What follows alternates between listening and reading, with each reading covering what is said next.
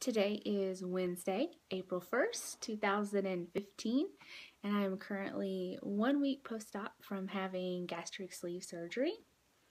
I am down to 321 pounds, which means I have lost a total of 9 pounds since coming home from the hospital 6 days ago. So 9 pounds in 1 week is probably the most I've ever lost in my entire life. So I'm feeling pretty good about it. I'm down a total of 35 pounds since I started my journey in November, and I'm feeling better. Each day is definitely getting easier in several ways. It's getting easier to eat. It's getting easier to get up and down. It's getting easier to get back in some kind of a normal routine, a normal schedule. The schedule has probably been the hardest part so far since my last video diary. Trying to get myself in that schedule of taking my meds and eating when I need to and such. It's definitely been a challenge. I've never had to do that before. I just ate whenever I wanted and drank whenever I wanted, and now I have to constantly be thinking about my protein counts and thinking about the fluids that I've got in for the day. Do I have enough water in me? Do I have enough liquid? Am I staying hydrated? Did I get, all my protein? So that schedule has been a real stickler. But it's getting easier. As far as the pain goes, I'm still having pain whenever I eat. I'm still having pain in my incision areas. I'm still having that cramping feeling in my stomach every time I take a drink of water. And I spoke to the nurse at the weight loss center, and she said that stuff is typical, so I'm not too worried about it. She says that it will eventually go away, and we kind of doubled up on one of my meds, so I'm hoping that here in the near future that'll go away. I have been running a low-grade fever at night, which was something that I, had to call and let the clinic know. Monday night, it was about 100.4. Tonight, it spiked at about 100.5. I'm having some kind of cold chills that go along with it and some other symptoms, so I plan on calling the clinic tomorrow to make sure that that's okay and that there's no complications, that I don't need to go in. I started walking more, and each day I kind of go a little bit further than before, and it's helping. It's helping me to get my body moving again and not just stay stationary on the couch. It's definitely helping those stomach muscles that were there and then they were gone, and now I'm starting to kind of get the feeling of them back. Huge success today. I actually put my socks on by myself, and while that may sound silly, I was just excited. I'm like, hey, I actually was able to bend over and put my socks on, and because prior to, after surgery, I couldn't do that because it was just so painful.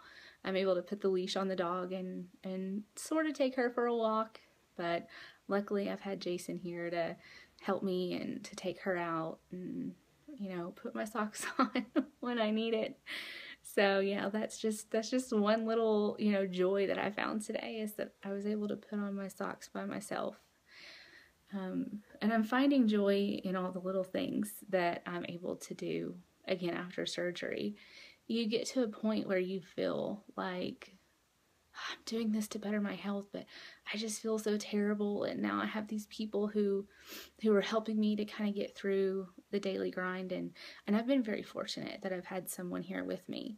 My doctor said after a day or two, you probably don't need anyone, but I've been very fortunate and very blessed that I've had friends and family, here to help me out throughout this process. So I found joy in putting on my socks today. I also put on a pair of pants that I hadn't put on in a really long time. They used to be super tight, and I didn't want to put them on because I didn't want to have too much pressure on my stomach. But when I put them on today, they fit just fine. They felt really good, so I found joy in putting on those pants as well.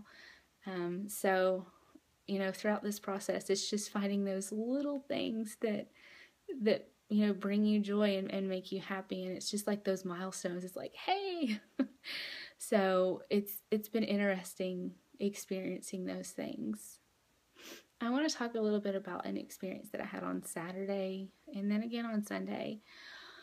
On Saturday, my mom and we went to the grocery store and got in a few more groceries for me to have and, just to have in the house for for Jason, who was, staying here to help me out. And walking into a grocery store for the very first time was interesting emotionally. I was so emotionally dependent upon food, as I've talked about before, that it was just there. It was my comfort. It was my soldier. It was my, my best friend. So I went into the grocery store and it hit me like all these different smells. Like you walk in and the first place you walk into is the bakery, and oh my gosh, you just smell those cookies and you smell those donuts. And, you go over to, the meat section and the fruit section and the ice cream section, and you just think to yourself, oh my gosh, that would taste so good right now. Or I wish I could pick that up because I would love to have some of that whenever I got home. And then it hits you that you can't have that right now. You may not be able to eat that ever again. And when you start to think about it and you start to process through things, you get sad. And you think, oh, just a little, just like one bite of that cookie, just one bite of that Oreo, and I'll be satisfied. That's all I need. And then it hits you and you can't have that anymore. At that point, I sucked it up and I said to myself, you know what? You don't need that cookie, and you don't need that ice cream to be happy anymore, Amy. And it was a very emotional journey. Obviously, no one knows that. This is the first time that I'm talking about it. But it's like taking an addict into a grocery store, and it was hard. And I didn't want to let my mom know how hard it was for me as we were going through the aisles and stuff. But today, I went to Meijer and picked up, some more of my new favorite food. And I didn't have those cravings. I didn't have that empty feeling inside me that said, if I just had one bite of that cookie, I'd be okay. That is past. And I feel so much stronger because of it. It was hard the first time. And it will be hard for you too. But it gets easier. You have to get to that point where it doesn't matter. There's other things to find joy in. So as we're walking past, the Easter candy today, oh, those Reese cups look so good, and those Reese eggs, but that's okay, because I don't need it. And I want it a little, but I don't need it. I don't need it to survive. I don't need it to comfort me anymore.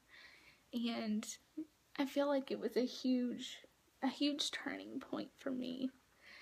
Going into the grocery store on Saturday and then kind of processing through things until today on Wednesday. I'm okay. I don't need it. And for someone who isn't addicted to food and who isn't dependent upon food that way, you may not understand. But those of you who are, just know that it gets better. And after surgery, it gets easier. It does. I promise. It gets easier. So, that's my emotional diary for today. Each day it's getting easier. And each day I'm getting stronger. And I just feel so blessed and so thankful for that. My addiction to food is getting less and less every day. My new favorite food that I found throughout this process has been cream of chicken soup. I can have cream of chicken as creamy soups as long as I strain them, and that's been my favorite so far. I've had it a few times, and basically I just mix about anywhere from 1 to 1.5 ounces with a half an ounce of milk, skim milk, fat-free milk, and heat it up. And it's very satisfying. It's very fulfilling. In fact, my mom was telling me tonight that when my grandmother was going through radiation, that was her comfort food.